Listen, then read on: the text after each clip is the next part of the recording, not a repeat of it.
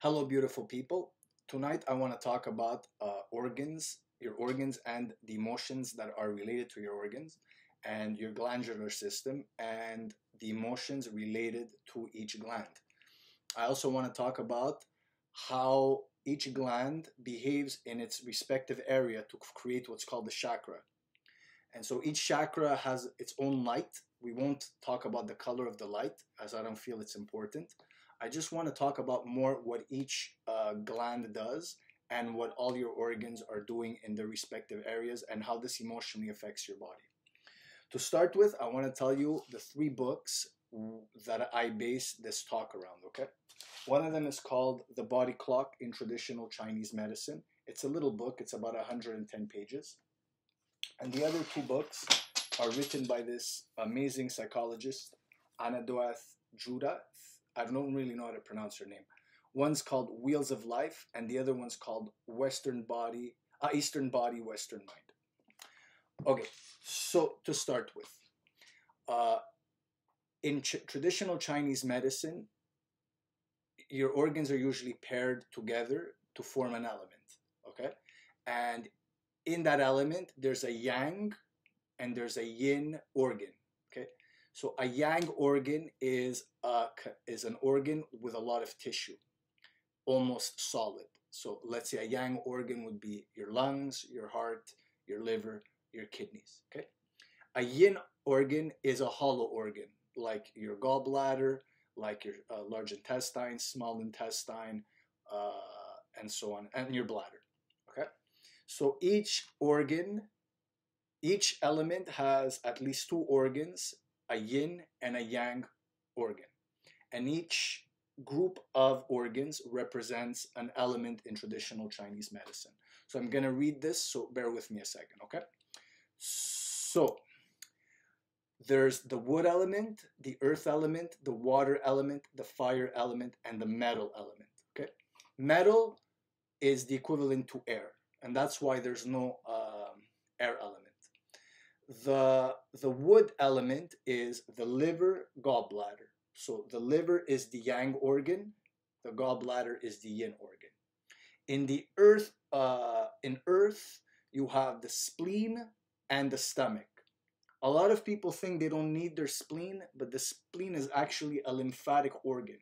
And if you know anything about the lymphatic system, all lymphoid tissue helps you clean and detox the body. A lot of lymphoid organs, once they're congested, the doctors will tell you, well, we have to remove it. But the lymphoid organ itself is not the problem. The problem is your body's too congested and that lymphoid organ is working way too much. So the breasts have a lot of lymph nodes and could easily get congested, and this is how breast cancer comes along.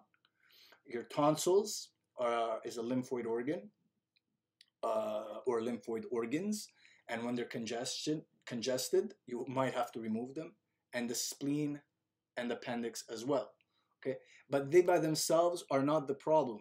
If you clean your body and let them detox, you probably won't have to get rid of these lymphoid organs. Okay, so water element. Water element is very obvious. It's the kidneys and the bladder. The fire element is the heart and the small intestine. And the metal element, like I mentioned, it's the air element, it's the lungs, and it's your large intestine. One breathes in and breathes out, the other one breathes out. All right? Now, each element and each group of organs also corresponds to an emotion. Okay? So the liver and the gallbladder correspond to anger.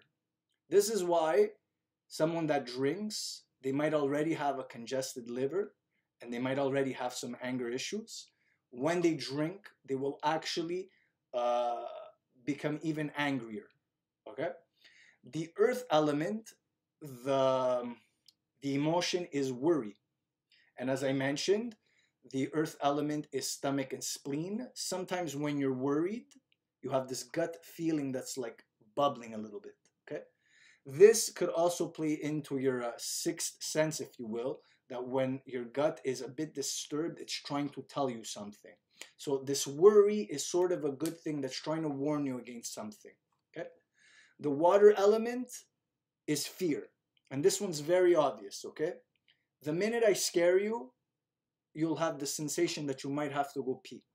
And that's because your body's getting ready to fight or flee, and your bladder's kind of just giving out. It doesn't do that all the time, but it does that quite often to make a statement about it. The fire element, this is a good one, okay?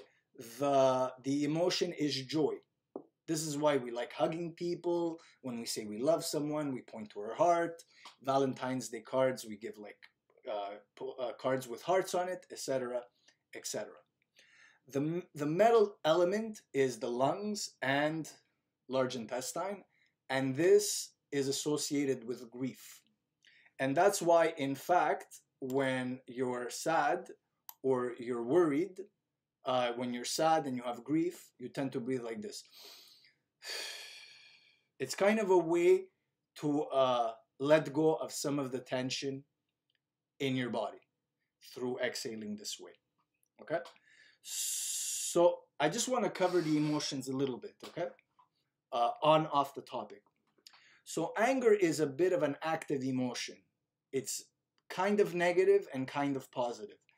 It's positive because it makes you, it gives you a bit of like, of play in the game. You're not a victim, okay, when you're angry. But sometimes you're angry because even though you're not playing the role of a victim, you're angry because you're kind of stuck in that situation anyways, right?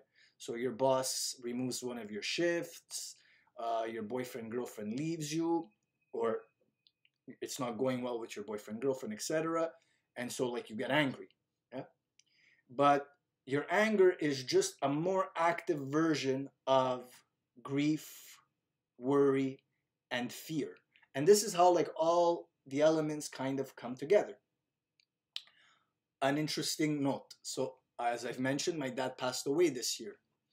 And my dad was someone that really pushed down his emotions. He pushed them down to such a point that like he got cancer in his colon. And he would actually say it after they removed his colon. He says, you don't know how many emotions I've swallowed. He goes, you don't know how many emotions that were locked inside me. And ironically, when they removed his colon, the first thing that happened is he got pneumonia. So all the acid, all the congestions, all the emotions that were in the colon needed somewhere to go, and they directly attacked his lungs. And so imagine these two organs go together. They're the metal element. So his air element, his grief element, was so overburdened that the minute the colon was removed, it had to go somewhere. So it went there. Metal and water kind of play together. So the minute his lungs were overly congested, then his kidneys were overworking. And with the overworking of the kidneys, at that stage in his cancer, they actually had to put him on a dialysis machine, and we thought he was going to continue on a dialysis machine till he passed away. But luckily, it lasted a few weeks, and his kidneys recovered. So all these emotions go with your elements and go with what's going on in your body right now. Why am I telling you this? So I'm telling you this because you can actually fix some of your emotions just by eating better. And so by eating better, and you have more alkalinity in your body, so by eating fruits and vegetables and more foods adapted for your species, you can actually feel better, feel more joyous emotion, get rid of some of the grief, some of the worry, some of the anger, etc. A lot of things that irritate the body create negative emotions. So example, if I'm having too much coffee or dark teas, too much meat, I'm not saying no meat, but too much meat, too much animal products, this will irritate my colon. And then also what happens is the liver has to process it and clean it up. So this irritates the liver. So this creates kind of like an anxiety in the body where the liver is overworked. And then, not to mention, it's gonna overwork and tax a lot of the other organs. And this is why as I've mentioned in other videos, it's important to clean the bowels so that the kidneys, the liver, and all the other organs could clean themselves out accordingly. So if you guys are more interested in this stuff, you could just go online and research 5 elements. You'll get some charts, you'll have the elements, what emotion corresponds to it, and what organs correspond with those elements. So the next thing I want to talk about is chakras. In Western culture, chakras come across as this very mystical, unattainable thing, right? It's like there's a light and you close your eyes and the lights vibrate and you're enlightened and blah, blah, blah, and whatever. And all these things might go together, maybe. But I want to explain chakras in a way that's more basic, more understandable to the Western mind, and more helpful for you right now, this second. Okay? So there is 7 chakras. And what a chakra is the way a gland corresponds in its respective area. Okay? So the first chakra, which is technically the root chakra, is actually not really the first chakra. Okay? So the first chakra is related to survival, and survival is related to the adrenal glands. But the adrenal glands are actually on top of the kidneys. And so actually, if you would feel it out physically, your first chakra is your ovaries or your testes.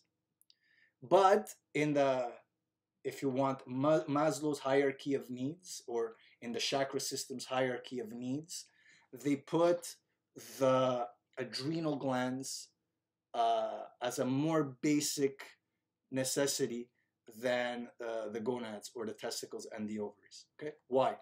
Because survival is more important than sexuality, and this is a fact. If you don't think so, prove me wrong. So, example, I'm afraid, I need to run, I need to fight, or I need to flee. Okay, my body tenses up, all the blood moves to the muscles, and it's the adrenal glands providing this to happen. Okay, when I'm training really, really hard, it's the adrenal glands that are super pumped up and ready to go. Okay, this is cool if it's like a momentary state. So I experience this just like a few moments per week, where I get chased by something. I'm like trying to dodge a car or whatever. I think one of the main problems is when, in fact, you have this feeling all the time. And so once you have this feeling all the time, what happens is the adrenals actually start producing too much acid, and this ramps you up longer than you should. My teacher used to use the example of a squirrel. If you notice a squirrel, it gets chased by a cat or by a dog, and then moments later, he's happy. He's playing with his squirrel friends. They're having a good time. Everybody's like just chilling out. He's good. So the emotion didn't get to him. So in fact, the adrenal glands calmed down the secretion of hormones, and they moved on to other things. Okay? So it's actually very important that you analyze your state on a day-to-day basis. Are you always ramped up? If you're always ramped up, it means your adrenal glands are working too hard and they're getting tired. So you want to take caution to eat foods that don't irritate them. So not too much overly stimulating foods, not too much coffee, especially after lunchtime, not too much green tea, not too much bread, not too much anything irritating is not good for the adrenal glands. Okay, the next chakra, if you will, is the ovaries and the testes. So first you worry about survival, and then comes sexuality. I think one of the main problems, especially in our times, is that survival gets overlapped with sexuality. So you notice more and more women going into porno. By the way, I am not for or against porno. Just a personal view that I've had. is that, in fact, more and more women going into porno and more women over sexualizing themselves is actually a sign of economic failure on our end.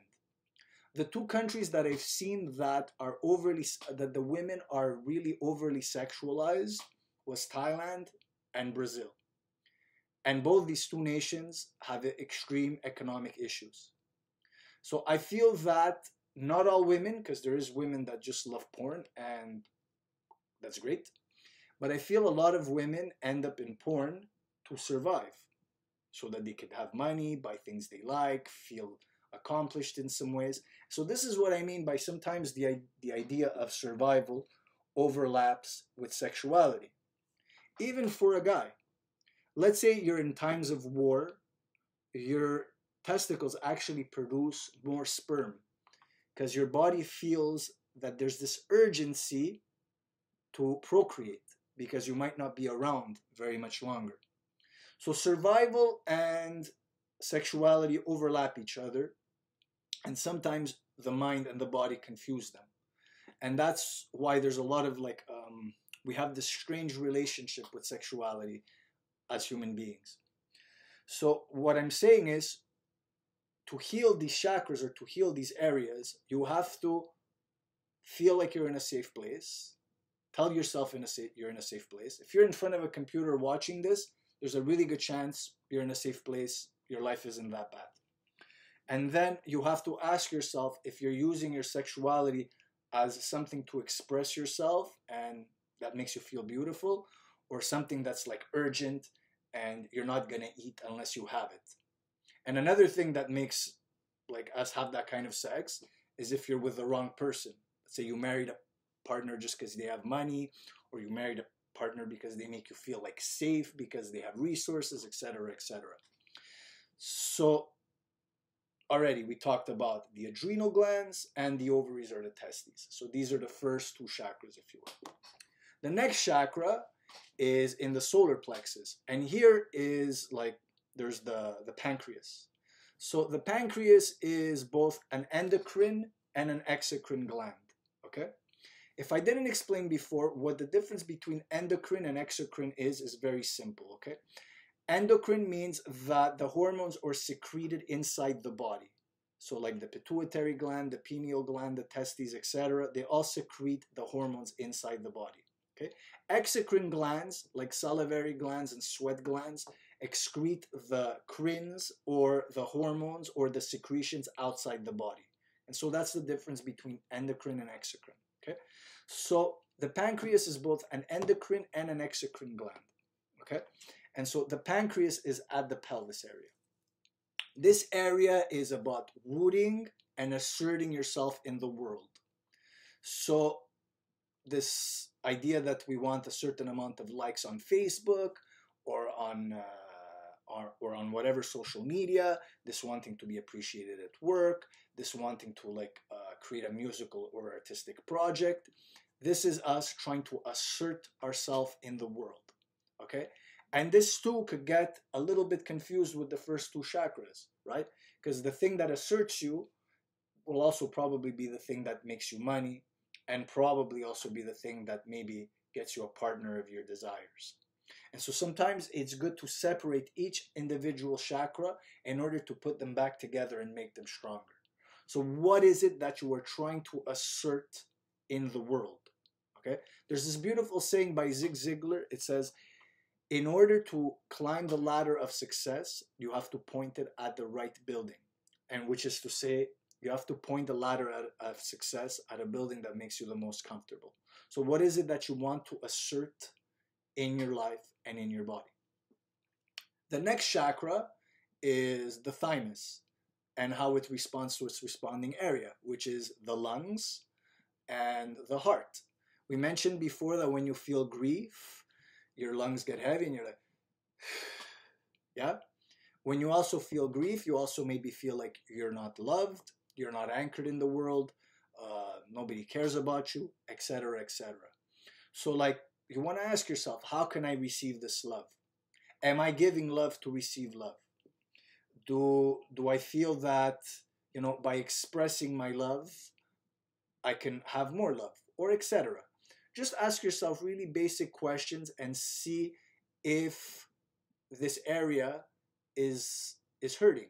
You can also know sometimes if you give a hug and you're very distant and you give like kind of a far hug, maybe you're not comfortable exploring this area. I've also noticed it, and it's just an observation, I'm not judging. Like women that have really, really big breast implants, again, not all of them, but some of them are using them kind of as a block to their heart. They're aesthetically beautiful, but it's also a defense system from penetrating their heart. So they have this beautiful aesthetic breasts covering their emotional scars. And again, it's just an outlook. I'm not saying every woman is like that. So try and heal and find your love. The next chakra is in the throat area. And here there's two glands. There's the thyroid and the parathyroid. And these are very important glands because they regulate calcium uptake and absorption. They basically regulate calcium absorption in your body. Okay? So if you notice somebody with osteopenia, osteoporosis, any problem with their bones, what happens here is that there's a problem with their thyroid or parathyroid. It's also an area where you want to express yourself vocally to the world, so you have something to say. I had a friend that she would always be blocked here. It would always hurt, and she wouldn't be able to communicate. And when she started communicating more, this area actually released a bit and relaxed, and she felt more comfortable in general in her body. So ask yourself, what truth are you holding back? What truth are you swallowing down that needs to be expressed? Also, off the record, off the subject, if you will, if your intestine is encrassé, if it's like dirty and you need to clean it, there's a very good chance that the toxins from your transverse colon is going to come up and intoxicate your thyroid and parathyroid. I've asked many women who have thyroid problems, they are also very, very constipated. Usually one goes with the other. So if you're someone that has a lot of issues with your thyroid and parathyroid, ask yourself if maybe your issues are actually with your intestine, which this will go along with the other chakras as well, okay? The next chakra, everyone's heard about it. It's like the most talked about chakra in terms of chakra. It's the pineal gland. So the pineal gland assists with sleep because it produces melatonin. So the pineal gland produces melatonin when you're off to bed and serotonin when you wake up. If you're not producing the right amount of melatonin to sleep, you're also not producing the right amount of serotonin when you get up. So both hormones kind of shaft you if they're not in balance. So you need to be producing the right amount of melatonin so that you get enough rest and relaxation. And you need to be producing enough amount of serotonin so you could move about your day, be happy, and do things that are exciting in your life. Also, if your colon is congested, the acid from your colon will move up and will hit the pineal gland. Also, the pineal gland is a means to visualize, okay? It's a means to dream. The pineal gland helps you to form dreams when you're sleeping. It also helps you to form ideas when you close your eyes and you're thinking of something or you're imagining something, okay? So it's very useful. And then the last chakra, which is related to the pituitary gland. The pituitary gland is said to be the master gland. The reason it's called pituitary is because it's the size of a pea. But it's the master gland. It controls all other glands. Now they say as you get older, you start to lose your imagination and creativity. This doesn't have to be the case. The reason you might start to lose your imagination and creativity is because you're not resting enough, you're not feeling good in your body, and your body's producing that acid. So anything that's moving upward will kill these upper chakras, okay? There's actually a zone in the eye that's at the uppermost part of the eye that as you get older, you see that it really starts to deteriorate. And this area deteriorating is actually your brain starting to deteriorate from the acid that's coming from your colon into your head. This last chakra, which is the pituitary gland, relates to transcendence. So once you've balanced your survival, your sexuality, you're anchoring, rooting yourself in the world, you're finding love, you're being able to communicate, you're being able to imagine the kind of world that you want for yourself, then obviously you have to share that with the people around you. So this is your transcendence. So they all go together. What I ask from you is that if any emotions come up with any organ or gland that I've mentioned tonight, just sit down with it and ask yourself, okay, how can I emotionally make my life better? What do I need to express in my day-to-day life to make my life better? And that's it. If you guys have any questions, you can write me or message me. If you want to leave a small donation, you could send it to dragonflowyoga@gmail.com, or you could simply like and share this video. Namaste.